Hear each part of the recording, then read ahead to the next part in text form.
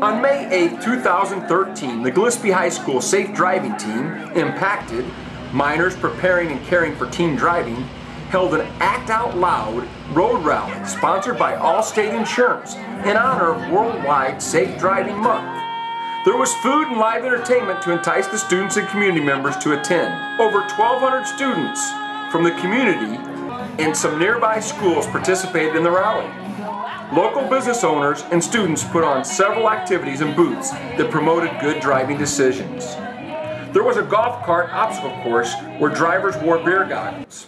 The FFA hosted booths on awareness for slow-moving vehicles and ATV safety. The Illinois State Police displayed their rollover simulator. Mpact'D has been advocating for wise driving decisions since 2008. During that time, the students have made drivers aware of the seriousness of intoxication, texting, seatbelt usage, and bad driving decisions.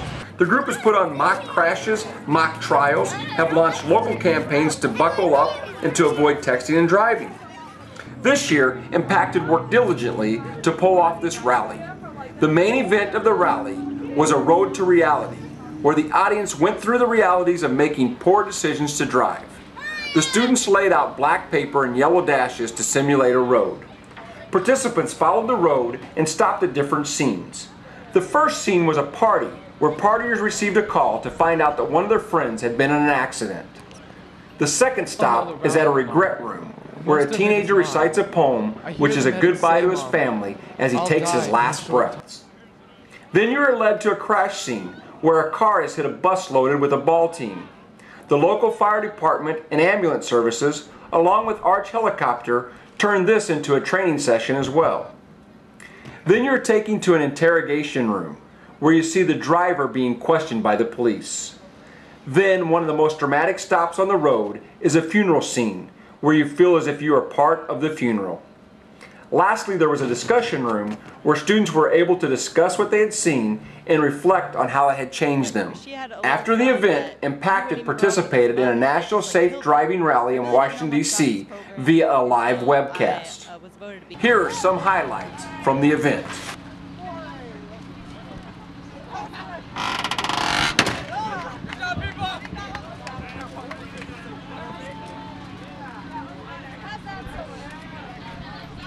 I went to a party, Mom.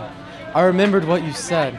You told me not to drink, Mom, so I drank soda instead. I really felt proud inside, Mom, the way you said I would. I didn't drink and drive, Mom, even though the others said I should. I know I did the right thing, Mom. I know you are always right. Now the party is finally ending, Mom, as everyone is driving out of sight. As I got into my car, Mom, I knew I'd get home in one piece. Because of the way you raised me, so responsible and sweet. I started to drive away, Mom, but as I pulled out into the road, the other car didn't see me, Mom, and hit me like a load. As I lay there on the pavement, Mom, I hear the policeman say, "The other guy is drunk, Mom, and now I'm the one who will pay." I'm lying here dying, Mom. I wish you'd get here soon. How could this happen to me, Mom? My life just burst like a balloon. There's blood all around me, Mom, and most of it is mine. I hear the medics say, Mom, I'll die in a short time.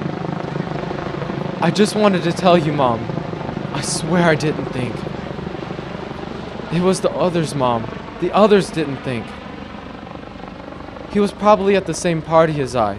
The only difference is he drank. And I will die. Why do people drink, Mom? It can ruin your whole life. I'm feeling sharp pains now. Pains just like a knife. The guy who hit me is walking, Mom, and I don't think it's fair.